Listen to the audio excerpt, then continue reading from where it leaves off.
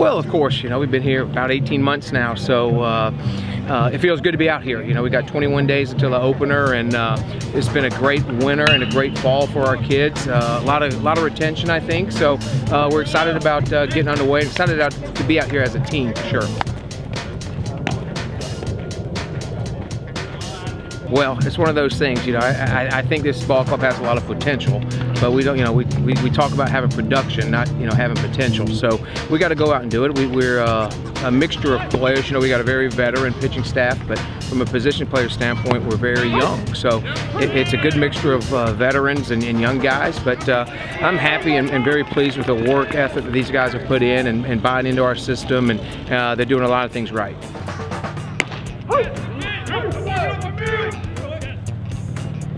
Yeah, last year was a great learning experience. We had 3 months with the guys in the fall and winter, and then we were playing, and it almost felt like we were just trying to put Band-Aids on everything. So now the guys have been with us for 3 semesters, and like I said, there's a lot of great retention, and the guys are working really hard. So yeah, I feel good about it.